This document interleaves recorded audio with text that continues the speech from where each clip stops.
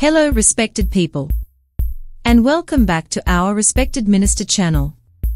Don't forget to subscribe to the channel and participate in the discussion. Sky News Australia tweet. Sam Mostyn's eye-watering $214,000 pay bump is bad optics for the incoming Governor-General and Anthony Albanese as ordinary Australians struggle through cost of living pressures, writes Caleb Bond. Hello. You left out the part where Ms. Mostyn's remuneration as GG is on parity with the outgoing GG due to the fact that the ex-GG claimed a very generous pension and SA supplement care of the ADF. Why does SKY continually lie to their audience? Johnny Miller. The incoming Governor-General's wage will be higher because Mostyn does not receive other Commonwealth payments, such as the military pensions received by Hurley following his service in the Defence Force.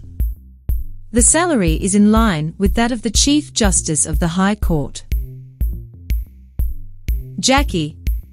Premier Gladys Berejiklian gave Police Commissioner a $93,000 the same day she froze wages for all the nurses and others who worked tirelessly through COVID. Not a peep out of Caleb Bond or any RW media. Colin Plowman. Oh Caleb, and you wear a tie to push out this nonsense.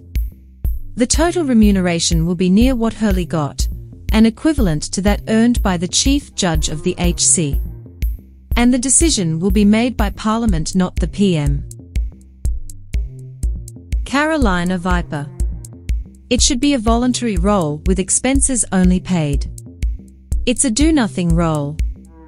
Only once in Australian history has the Governor-General dissolved Parliament, and it's an absolute certainty the incoming GG was chosen to ensure that fact doesn't change.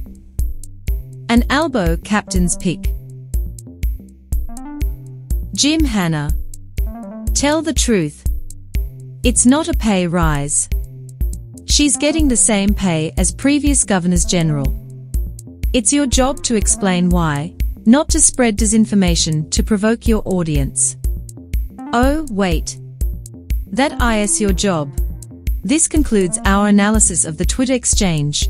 Share your opinion in the comments below. If you found this video informative, then like it and share it with your fellow political enthusiasts, and subscribe for more in-depth discussions on Australian politics.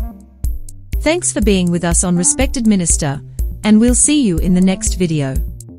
Stay engaged and stay informed.